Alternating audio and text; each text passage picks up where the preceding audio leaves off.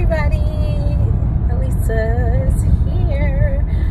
Oh man, so today I am going to get some paperwork that I need to have notarized for my critical skills visa taken care of. I need to get them notarized.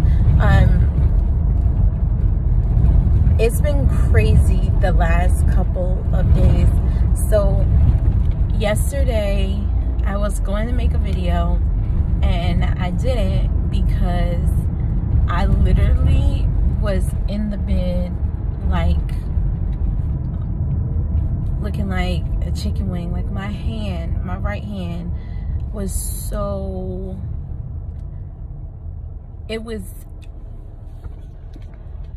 I couldn't even like undo it. It was literally like this. And yeah, it was real. It was real out here in these streets, filling out all that paperwork. And the crazy thing about it was that I didn't even fill all of it out by hand. Remember, I was saying that I did part of it by doing the actual like fill in with the PDF filer. But oh my god,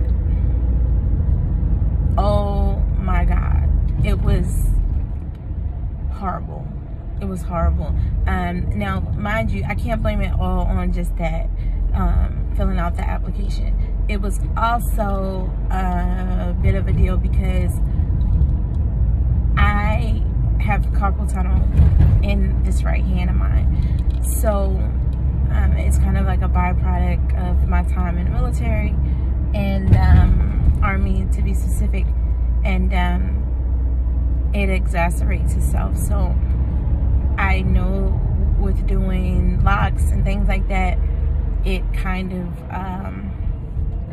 will bother it, and I know how to manage. But the typing, oh man, I really did a doozy. I did a doozy with that. So I literally like was fine. I was out driving, whatever. And then by yesterday afternoon, I was like, what in the world is going on here?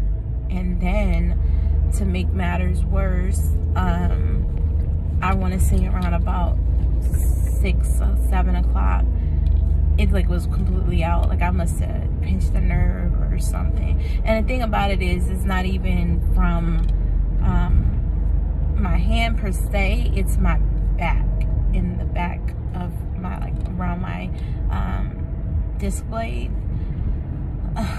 So anyway, that tangent. But I said all that to say, take care of yourself while you're doing this stuff, guys. Like, it's not a lot, but it's a lot. That sounds crazy. You can become inundated with everything that you have to do, especially if you are doing it by yourself. You're trying to figure it out, all of that jazz, and you're trying to get everything done because you know you don't know exactly what you're doing. So you're trying to get done as much as you can in any one sitting, so that you can, or at least for me, so that at least you can be productive as much as you can with that day. But at any rate, my daughter helped me. I can, you know, thankful for the little things. Like I still can't I can't do all the fancy stuff, but I can drive, because I was worried because I needed to go to the bank to get papers notarized. So I was able to get my SAQA application done. I want to do a video on just that application because it was not difficult to complete, but it's a lot of additional steps with actually sending in your paperwork and then making sure that you register with the SAQA recognized I need to do some more research on that.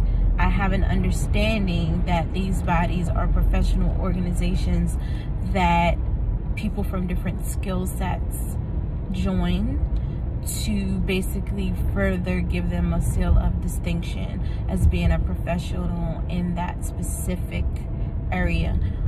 But I want to make sure that I do my due diligence and have quality content for you, not just based off of what I per se am doing, but just a general idea of where you can go, find the lists of these organizations, what the general process looks like, and all of that. I put some emails in to get some information, even though a lot of them have where you can register on the site.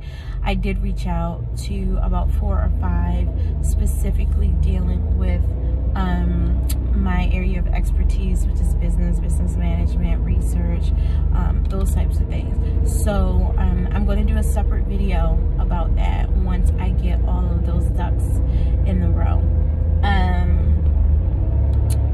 The biggest thing to remember is that when you're finishing this process, filling out your paperwork, it's not even, it doesn't seem like it's such a big deal with turning everything in. It's getting everything. So you want to make sure all of your stuff is lined up. So like I need to have certified copies of my passport, everybody that's with me passport, our, what do you call it, our marriage certificate, our, what else, ID, all this type of stuff we need to have notarized. So I definitely would suggest that when you're taking care of all of this stuff, you go ahead and have everything lined up, ready to go. If you don't have your birth certificate, the original, go ahead and fill out whatever you need from your state or municipality and get it, because that may take a while, especially right now with COVID. I thought I brought everything with me when I came from home the last trip, and somehow I left one of my daughter's birth certificate, probably used it for something and then left it with those papers and didn't put it back. So 6 out of 7 ain't bad, right? But I'm gonna go ahead and get everybody else's done, because I could probably just walk in somewhere or pay somebody to get that one done, versus 6 or 7 plus passports and everything else. I actually made an appointment to get this done. So yeah, make sure that you're doing your due diligence and planning time-wise. If you are working a regular 9 to 5 doing this, you're going to have to carve out time to get this stuff done. You have to. It's just, you have to. You have to. It's no way to get all of this stuff done by yourself just on the whim. Oh, today I'm gonna do, I'll take care of this. No, make a plan, look over the entire application, see what else you need to gather, get everything together, and then make it a point that every day, or if you're doing every weekend or whatever, make sure that you give yourself time to get that stuff done.